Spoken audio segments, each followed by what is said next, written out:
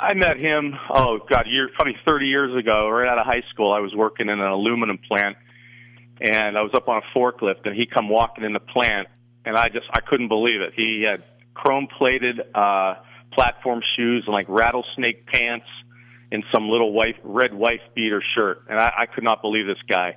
But ended up, he was so much fun to be around all day long. So he was working in this aluminum factory here before he hit the big time. Yeah, that's where he worked. And he had his band Mother Goose that would play around town at the playground and the apartment years ago. Those that remember the apartment on Midlothian and the playground on Indianola Avenue in the city. I'd follow his band a little bit around town, and because I worked with him. And but he was just the craziest guy I ever met in my life. Like, give me an example. Like, what were some of his antics?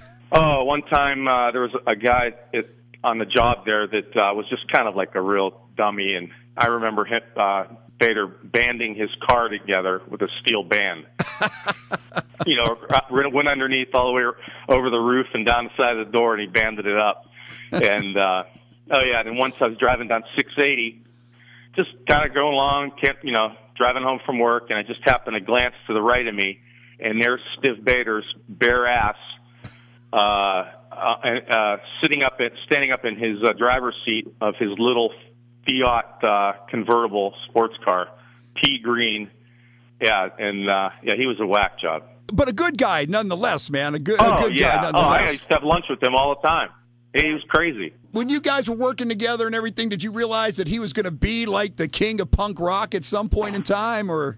No, I discovered that later. I think when the videos. MTV. I'd see him on MTV, and I couldn't believe it. I mean, it's the guy I work with. He used to go to Fritz's Tavern for lunch, and he's on MTV. And you had a chance to work with him in a factory. That's pretty wild. Yeah, and I know he likes Camaros, because one day I got in my car at the end of the shift, and I see him in my rearview mirror, and he got his Johnson, and he rubbed it all the way up the side of my car. Left a pecker track. A Bader's pecker track up the side of my car. He was a trip. I mean, he was so much fun to be around. It's a shame he died.